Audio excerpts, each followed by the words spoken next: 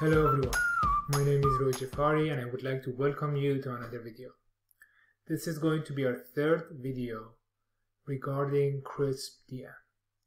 In the past two videos, first we talked about what is CRISP-DM, this framework, very useful framework. After that, in the second video, we talked about one of the stages, very important stages of CRISP-DM, which was business understanding. In this one, we are going to talk about another important step, which is data understanding. In this video, firstly, we will go over shortly what we have already discussed so far in about like a minute. And after that, we dig deeper into data understanding. Specifically, we are going to talk about 9 questions that when we talk about data understanding, we want to be able to answer those questions. And in this video, we're going to go over a case study over which we'll answer those 9 questions. And that would be a practice. At the same time, the meaning of those 9 questions will become more transparent for you. All right, so before we get started, I would like to bring your attention to the first video, which was, the general CRISP-DM framework. This is available on YouTube if you want to watch it. And then in the second video, we talked about one of the stages of CRISP-DM, which is business understanding. This is also another video. And this is the third video we are making on this series. We're going to continue making more videos about CRISP-DM. All right. So the case study that we used in the previous video, business understanding, was this credit card transaction fraud detection. Basically, we want to harness the power of data and technology to be able to, create a data solution that can, with the least possible cost for us to, predict if a request transaction that's coming through a credit card request is fraudulent or not. And pay attention, we're doing this, we have to do this in seconds, like 2, 3, 4 seconds. All right, so this is the case study, and we did talk about the case study like in depth in the previous videos. And this is the CRISP-DM. It has business understanding, data preparation, modeling, evaluation, and deployment. And in the previous video, we talked about business understanding. What we did basically about this case study, credit card fraudulent detection, basically we answered these 5 questions. And if you are able to answer these 5 questions, you could say that you've achieved business understanding. The data understanding, which is this video, so the new content starts from now, is very similar to business understanding from 2 aspects. First is the fact that it tends to get underestimated, right? It's similar to business understanding. Every time that everyone wants to start start using this framework, well, I do have the business understanding, right? What is the check and balance? What is the measurement for you to make sure that you do have the correct business understanding? And those 5 questions provides you with that. If you can't answer these 5 questions, then you do have the required business understanding. If not, then you have to be able to find the answer to these questions. And then once you do, then you do have the business understanding for the CRISP-DM. Then with the data understanding, we have 9 questions. And again, if you have scrolled up and down on your data, the values make sense to you. You do have some data understanding. It's not necessarily enough, right? So in this video, I'm going to provide these 9 questions that if you go through them and if you can answer them, then you can claim that you do also have the data understanding aspect for the CRISP-DM. All right, so let's go over these 9 questions about this case study. The first question is, what are possible sources of data useful for this case study, right? So for us to be able to answer this question, we have to have covered our business understanding. We have to have a good understanding of our business understanding, what it is that we're trying to solve. And then based on our business understanding and our understanding of the business environment, then we can come up with some possible data sources that can be useful, right? So in this case study, there are three data sources that immediately are useful, and without doubt we can agree that these are useful data sources to be able to provide value for detecting fraudulent credit card transactions. The first one is where the transactions are. Is the transaction database, right? This is every time anyone uses your credit card, as if you're the company, if you use your credit card and they send you a request, regardless of the fact that the request was approved or not, if you send a text message to your customer or not, the transaction is recorded in the transaction database, right? So that's one source that certainly is important. There you've got the amount of the request, you've got the location of the request, at least the requester, like the location, the post that requested this, the customer who's requesting this, the card that is associated with this request, and also you've got the types of purchases that is coming with the request, right? So you've got these, and also you've got the time. So these are the transaction data source. And then you also have the cell phone apps database, right? This one is if your customer uses your cell phone's app, right? Your the app that you provide for them, if you're using it, and they have their let's say location open to you, you can also track where they are. That also can be another source of data that you can be using for this credit card fraudulent detection. And then lastly is the customer database. Like in this one you have the information about the customer, their socio-demographic information about their general income, their credit score, any type of information that can indicate a risky behavior. You might be able to find it from the customer database, right? So these are the three possible data that can be helpful in detecting fraudulent credit card transactions. All right, so that was the first question. On the second question, we also want to, once we recognize those three data sources, we also want to be able to answer, how is each source of data collected? What is the collection procedure? What happens behind the scene that data is collected? And this is very important because this is where we can rely on. If we know, we can start having some assumptions about the data. So let's go over these three together, like one by one, and talk about how was each of them collected.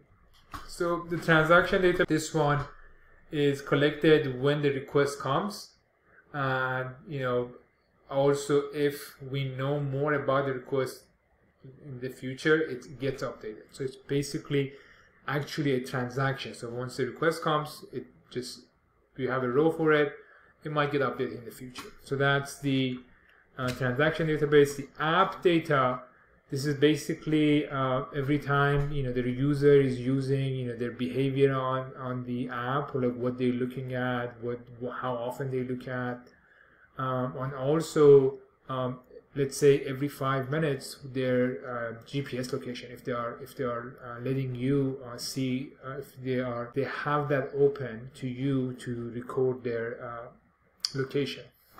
So that's also how they're recorded. It's basically the database that supports the app.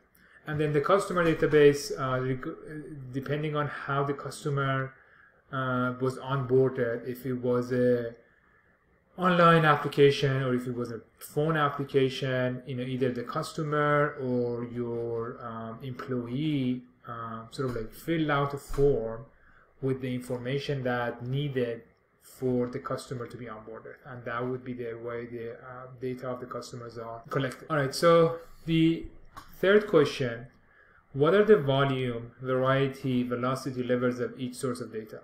These are the 3 V's of big data.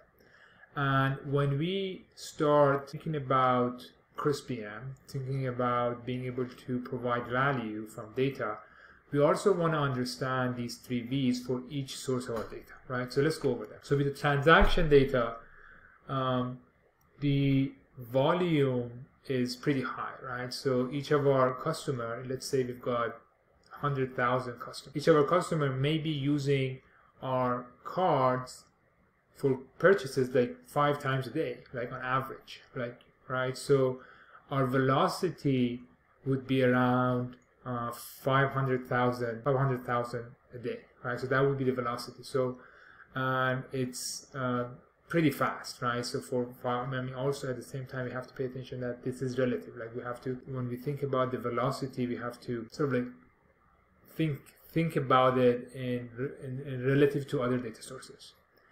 How about the volume and variety? The variety of this transaction data, it's not that much. Like, you know, we know specific columns, we know specific information about transactions that we will be sort of like having. And the volume of it is also high because of its high velocity. The cell phone apps data, the variety of it is high, you know, all types of behavior on the app if you're recording it.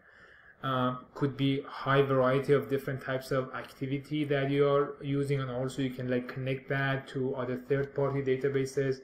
If you can connect it with their IP address of using, and you sort of connect to the internet usage, so that could lead to a lot variety of information.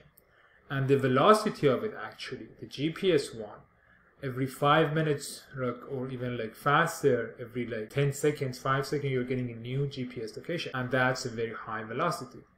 And because of the high velocity, you also are going to have high volume. The customer database, this one is actually the lowest velocity and lowest volume among all of these 3 sources, because, you know, you've got 100,000 customers, and, you know, every now and then you gain more customers, and sometimes you lose customers, right? And among all of these, because the customer is the base, the cell phone data and transaction data, they are like more than the customer. That's why you've got more volume and velocity. All right, so now we have a better understanding of the volume and velocity. Now let's take a look at the 4th question. What are the assumptions made in recording each values in each source of data, right? So this question is a large question, right? So there are a lot of things that are assumed. If we can answer the 2nd question, how is each source of data collected, we can start having some ideas about this question, right? So let's go ahead and talk about a few assumptions of each of these sources of data. We cannot go through all of them, but let's just talk about a few of them. So for instance, with the transaction data, a big assumption is the fact that every time a transaction is in our database, this transaction is coming from a legit requester, right? The requester is not imitating another requester, right? So we are assuming that the requester, that the pose that they're using is legit and it's verified, it's correct, and that might not be the case, right? So that's one assumption that we kind of have to have when we engage in this type of analysis. A big assumption with the cell phone app database, right, would be assuming that the cell phone of our customer is with them at all times. This is a good assumption most of the time, however, not always, and sometimes it actually can be the source, the way that our system can be deceived, right? So let's say a burglar has mugged our customer, and, you know, their cell phone with the credit card is with the mugger.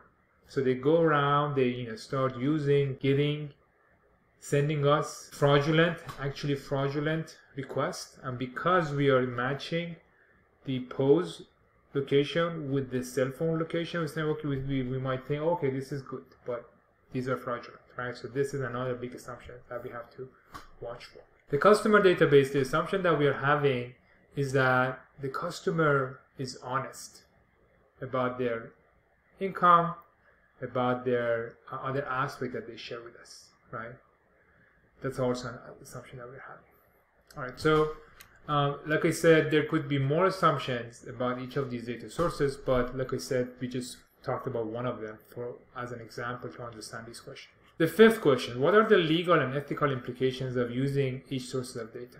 right? So as we start becoming a more data-driven society, there are more and more regulations and sort of rules of thumb as far as how much we can push to take advantage of data, right? So right now, the biggest two legal frameworks, General Data Protection Regulation, GDPR, which protects European citizens, and also California Consumer Privacy Act, CCPA, that protects California residents. So we have to make sure the way we are using data conforms with these regulations. If the subjects of our analysis, subjects of our data, are either European citizens or California residents. So, for instance, in GDPR, the way we use data has to be agreed by European citizens. If they have not agreed for us to use their GPS location for the purpose of verifying if we can accept their credit request or not, we're not allowed to use it. And that's why we have to be able to answer this question in the data understanding part of CRISPR. Alright, so let's move on. Another question we have here, what kind of value do we normally get in each column in every source of the data, right? So in this one, we want to have some sort of like idea of the types of values and the range of values we get on these sources of data, right? So for instance, with the transaction data, what we are going to get would probably is going to be the requester ID. It's going to be the amount. So the amount will be not a negative number. It will be from, you know, something larger than 0, and it can be as high as, you know, we can imagine someone would be purchasing with their credit card. Right, so these are the amounts. So we are not going to get negative number, right? So we're not going to get sort of like crazy high number larger than their credit limits. So this is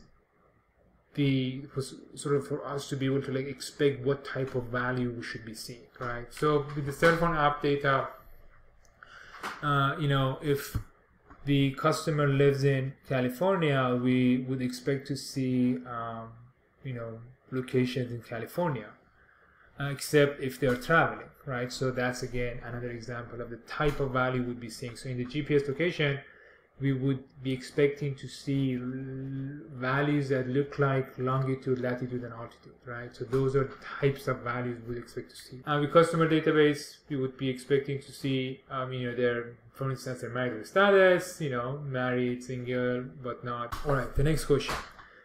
Where is the data source in the spectrum of raw to fully processed data, right? So this is also very important for us to understand. When we look at these numbers that there are in the data, are these numbers fully raw data, or are these calculated? So let's go over the difference between raw data and processed data. Of course, this isn't a spectrum. It's not, we cannot say this is absolutely raw data and this is absolutely processed data. It's basically in comparison with one another. But the three characteristics of the raw data is that the raw data are collected from the source. There is minimum number of assumptions about them, right? So only enough assumptions for us to be able to measure them. And the measure is the most atomic possible, right? So we have the sort of like what we are measuring, we cannot be measuring any entity smaller than this entity, right? So for instance, you know, I can be measuring the salary of you know, an individual. I can also be measuring the income of the household, right? So the most raw value would be the individual, the salary of the individual, comparing to the household income, because household income does include more than one people. Therefore, that's less raw than if we were to calculate the most atomic, measure that. So next, the three characteristics, or the three things that set aside processed data from the raw data, is that it's calculated from the raw data, not the source, right? So that's processed data. It it engages more assumptions than needed, and then also it measure more complex entities. Like I said, individual versus the household. So in this example, most of the data that we have are raw, except for instance, an example of process data would be if we calculate the debt to income ratio for our customers, right? So we check their credit scores and calculate their debt to income ratio, right? That is a calculator. We grab the debt, we grab the income, and we calculate that. That's a very important metric and measure for how risky someone is as far as their financial health. So that's process. We're using raw data and we are sort of adding some assumption and then create a new measure which is more complex, and now we've got the process data.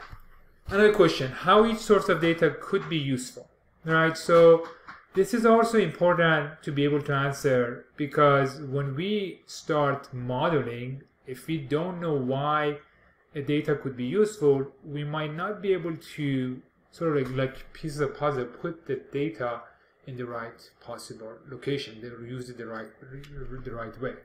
So for instance, the transaction database could be useful because the pattern in purchasing, the general patterns, and also the patterns of the customer as far as how much they buy, what they buy, things like that, can be used to see if something is fraudulent or not.